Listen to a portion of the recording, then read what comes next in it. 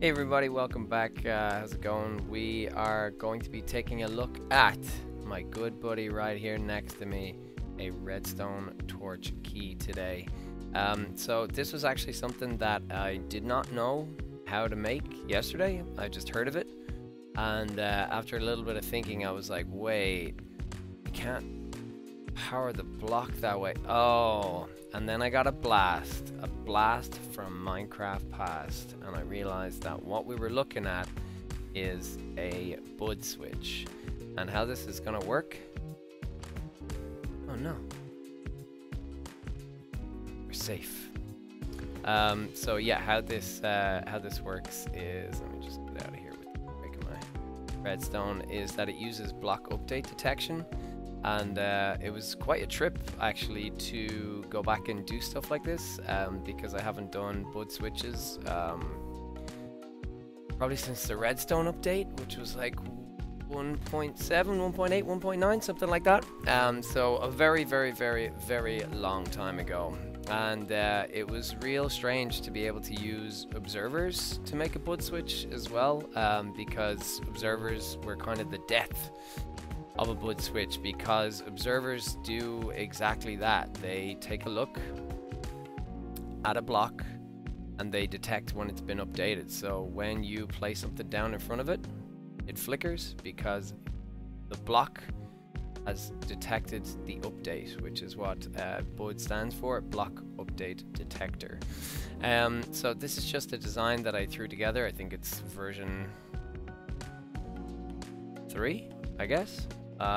Yeah, and I'm just going to show you how to build this really quickly. It's super duper easy to make, and it's pretty cool. So just to give you a demo again, come down here, and it can be totally hidden, and then you place down a torch, and place down a torch again to update it. I'm pretty sure dust will work as well, because how it works is when you place down a block, right? So if I place a block here, nothing happens, and that's because when you place a block, it doesn't update anything around it. But when you place a redstone component on, don't quote me on this, I'm pretty sure that it's right. When you place a redstone component, it checks the blocks next to it as well. So if I press this, it realizes that the piston is no longer powered, and it is powered now, but it's already moved. So when I place it again, oh, but I can't place it just there, it will update, and then we unpower it, and so on and so forth. So to build this, it's super duper easy.